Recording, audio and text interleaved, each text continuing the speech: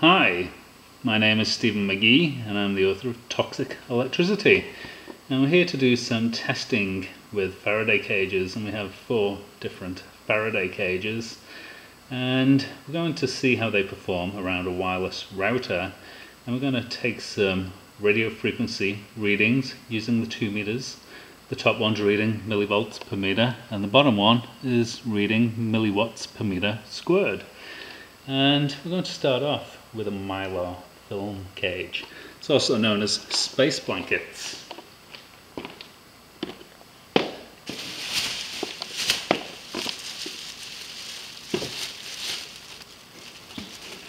Okay, so that's our mylar film, and we're going to connect it up to a ground, and we're going to see what happens. So currently the cage is ungrounded, so I'm now going to ground it.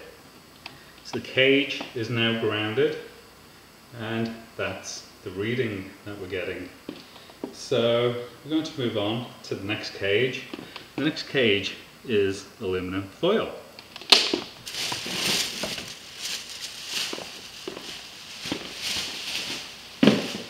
So this is standard kitchen foil.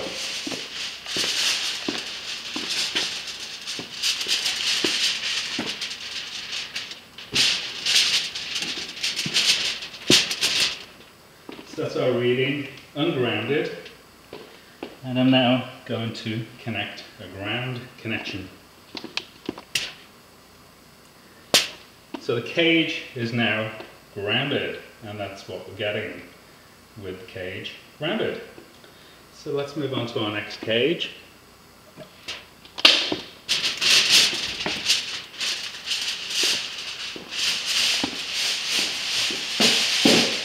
So our next cage is chicken wire. So this is pretty standard chicken wire. It's about 1 inch spacing on the actual wire, and that's our value. And I'm now going to put a grounding connection onto the cage. So the cage is now grounded. So that's our performance with a grounded cage.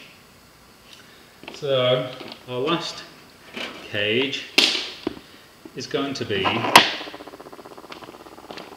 window mesh.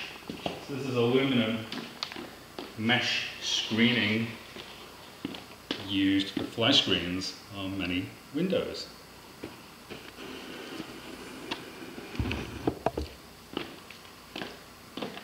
So that's our reading with aluminum mesh. I'm now going to ground it, and we can see what we get.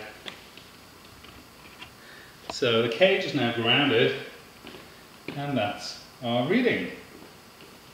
So that's what we got for our 4 different Faraday cages. I hope you enjoyed the presentation, and I wish you the very best of health.